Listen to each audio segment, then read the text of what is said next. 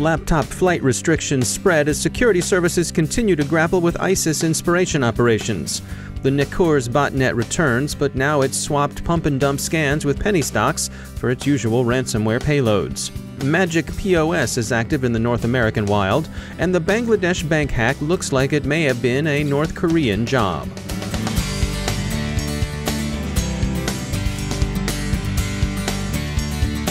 Time for a message from our sponsor, Dragos Incorporated.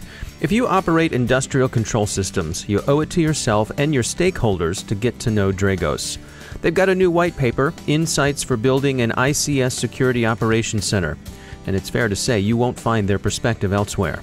You can find it on their website, dragos.com, and while you're there, check out the three-pronged defense they offer infrastructure operators: cybersecurity technology, expert services for recovery or threat hunting, and timely threat intelligence, focused on the bad actors who threaten industrial control systems.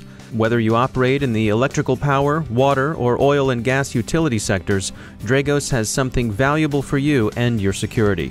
Again, that's dragos.com, dragos.com, for your industrial control system cybersecurity peace of mind. And we thank Dragos for sponsoring our show.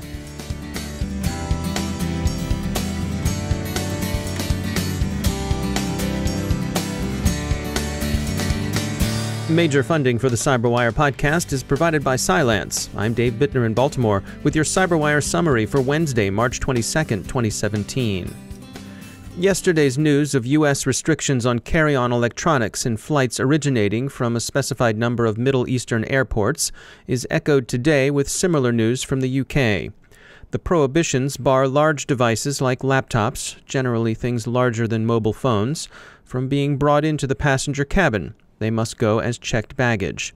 The UK's ban affects airports in Tunisia, Turkey, Lebanon, Saudi Arabia, and Egypt. The UK referenced only evolving terrorist threats.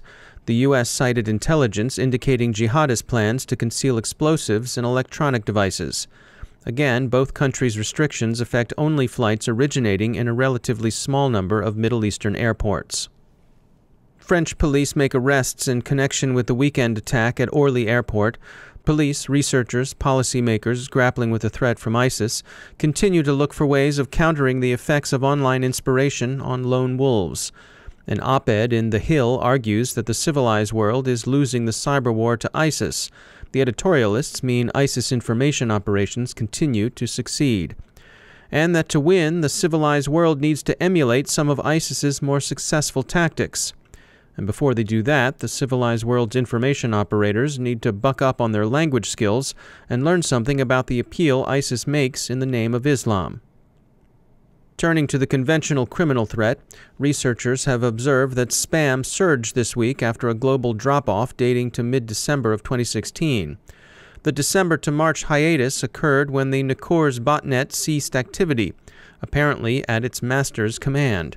Its sudden return seems due to a pump-and-dump penny stock campaign. Naked Security says the attempted manipulation involves Incapta Inc., a pink sheet-listed media company, but the scam seems to be a third-party caper. The typical features of pump-and-dump spam are all there. The scammers tout penny stock trading over the counter, and in an email sent to thousands, they warn you that this tip is a big secret. Don't tell anyone. Fraud experts say, don't bite. Necurs had formerly been used mainly to distribute ransomware. This reappearance of the criminal botnet with a new purpose doesn't mean that ransomware is yesterday's news. The SANS Internet Storm Center continues to track the new Cerbear infestations daily, and researchers note that both Cerbear and the fading Locky ransomware variants are growing harder to detect. Norwich University is a private military college located in Vermont, and it's the oldest private military college in the United States, having been established in 1819. They're home to the Norwich University Applied Research Institute, funded in part by DHS and DoD. One of their specialties is cyber wargaming and simulation, using a platform they've developed called DecideFS. Philip Susmann is president of the Norwich University Applied Research Institute. So the Decide platform, it's distributed environment for critical infrastructure decision-making exercises. So the first D in Decide is distributed. And when we run an exercise, we have participants in that particular exercise from 4 continents that played simultaneously in the event. So you as an organization can play as you fight.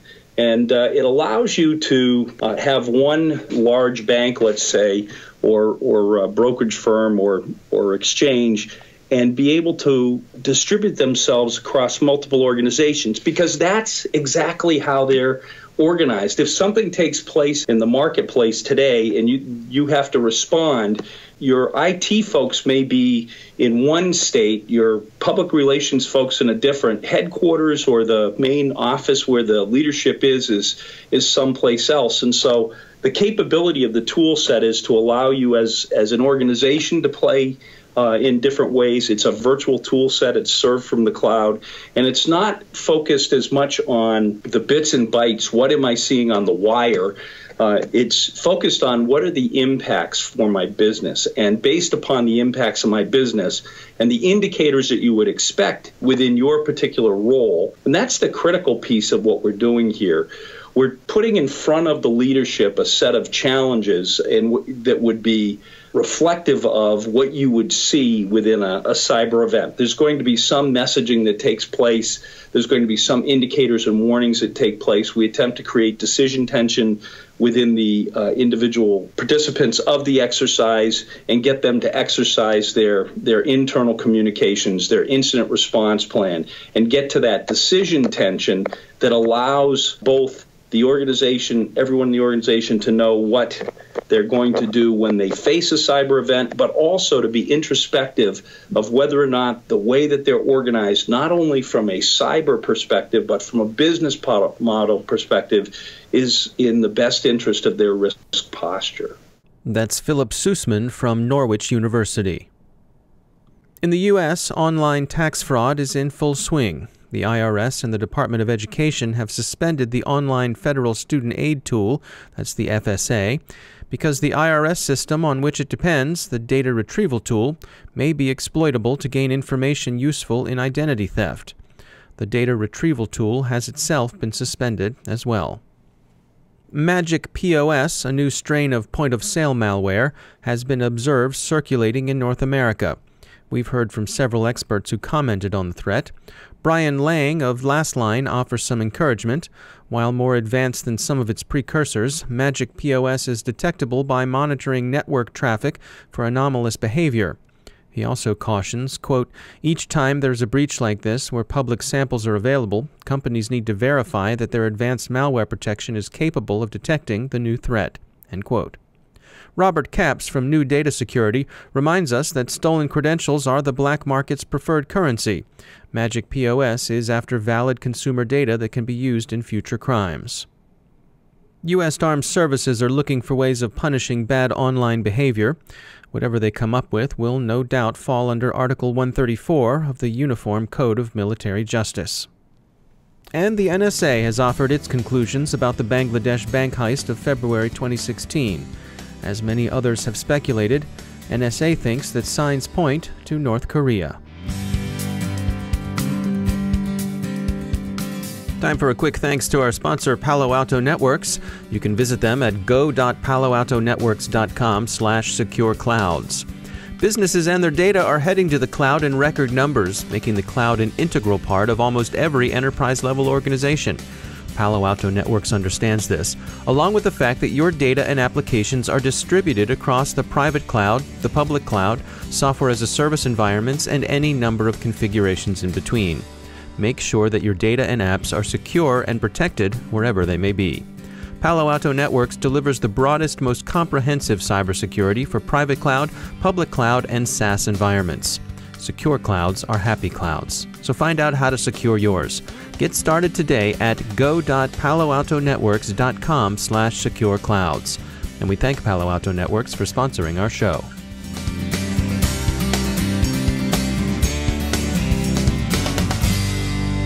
Joining me once again is Joe Carrigan. He's from the Johns Hopkins University Information Security Institute. Joe, welcome back. Not too long ago, Cloudflare had what we in the biz call a very bad day. I wanted to swing back around and discuss that with you. There's some interesting lessons here to be learned from what happened to Cloudflare. They're a web hosting company. Yeah. And they're a big one. They handle about 10% of the internet's web traffic. And recently they had a bug in their code that allowed information to be leaked. It was found by a researcher at Google. Yeah, they're calling it Cloudbleed because it is reminiscent of the Heartbleed vulnerability from a couple of years ago. The problem is a Boolean operator in the code. Somebody used a greater than or equals to as opposed to an equals to. And that allowed more information to come out. I'm not sure of all the technical details, but it certainly seems like something very similar to the Heartbleed, where you could ask for more characters than you said you wanted, and it would just dump memory back to you in the response. Yeah, it says it's a memory leak. Right, exactly.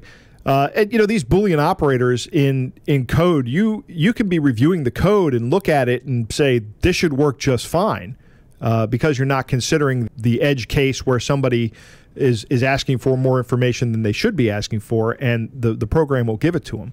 In fact, these Boolean operator errors, there was back in, I think, 2005, there was a backdoor found in the Linux kernel that was from a very similar operator, but the problem is that in C, the Boolean operator for equals is 2 equal signs, but the assignment operator is just 1 equal sign. So if you're just reading it casually, you might not notice that that's an assignment operator, not a Boolean operator. And I'm quite sure the same thing happened here. If you're looking at greater than or equals to versus equals to, which is again 2 equal signs, you could just gloss over that and not even see that it's an error. And so it'll make it through testing, and certainly this system has been deployed for a while before anyone noticed there was a problem. Yep, exactly. It'll make it through testing and code reviews just fine. So they're saying that 1 out of every 3.3 million requests through Cloudflare potentially resulted in a memory leakage. Correct. That sounds like an uncommon thing, but when you're talking about a provider as large as Cloudflare, it adds up. But that's 3.3 million requests, HTTP requests. And how many HTTP requests are on the internet every day, and what's 10% of that number? I bet that's a big number. Yeah. It does add up. So it's interesting. I mean, you know, the other thing you and I talk about a lot are passwords. Right. And they're saying change your passwords. Yeah. This is the host for companies like Uber and OkCupid and some other big names. Yeah. You know, I'm not sure that I wouldn't be in a panic telling people to go out and change their passwords, but you certainly cannot hurt yourself right now by changing your password. You can never hurt yourself by changing a password. If you follow my frequent advice of using a password manager, it's very easy to do. Right. Get yourself on whatever schedule. Right. To change those passwords. And then when you have an event like this, just go out and make sure you can change your passwords again. All right. Joe Carrigan, thanks for joining us. My pleasure, Dave.